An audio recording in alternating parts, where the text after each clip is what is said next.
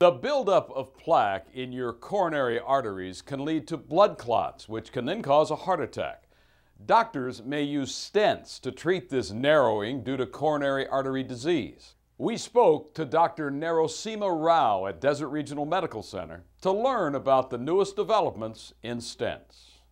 The first stent was actually put in 1986. Gianturco-Rubin stent. That was the first stent that was approved by FDA. It's a metallic spring coil wrapped around the balloon.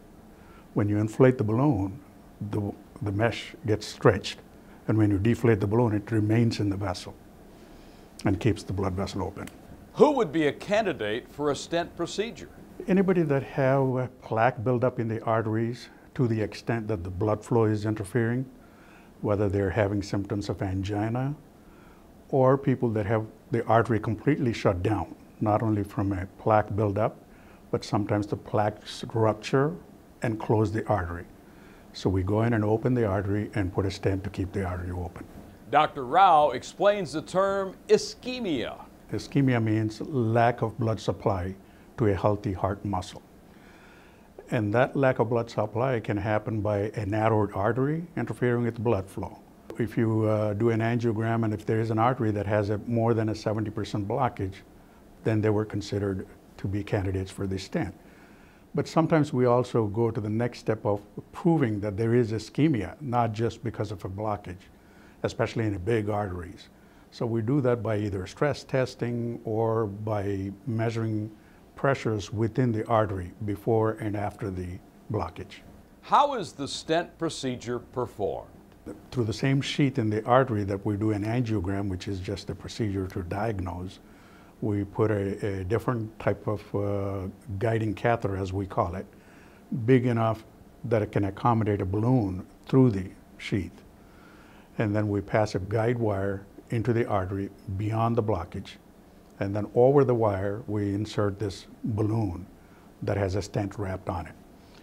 Sometimes we cannot advance this balloon beyond the blockage because the stent is bulkier than the balloon itself.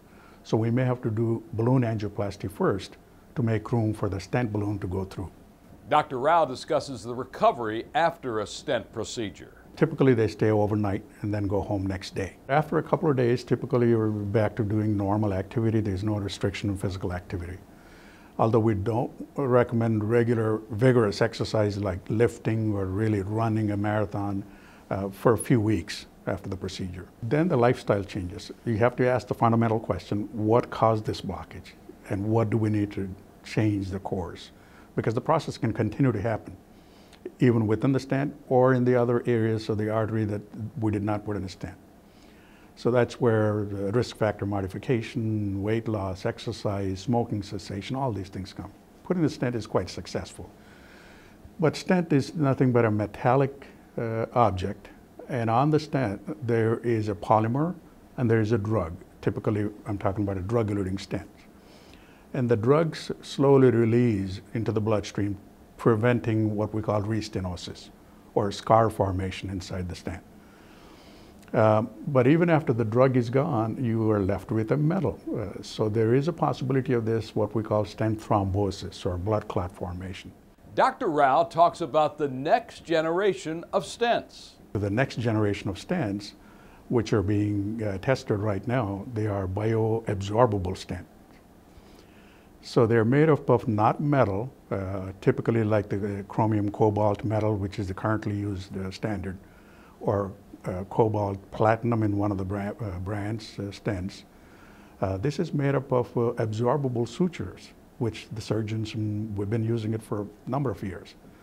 So it's the idea of scaffolding the artery with this strong absorbable suture material, which will eventually get absorbed starting from 1 year and completion by 2 years. So you would not even have a metallic object to deal with.